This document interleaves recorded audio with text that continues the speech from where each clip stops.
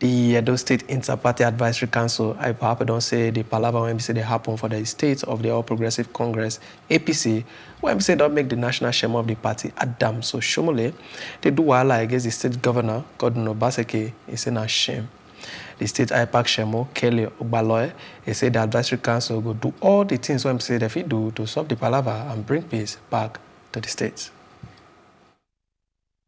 It's quite disgraceful that a political party that won landslide in this in the political situation of Nigeria and having formed a national government is so unable to take charge of itself in Edo State is very unbecoming. Our opinion of what is happening is a sort of two fighting between the two gladiators, the governor and the national leadership of the party. There is an intention, a plan that we might have also to engage the National Chairmo of APC with a view to hearing from him what actually the problems are.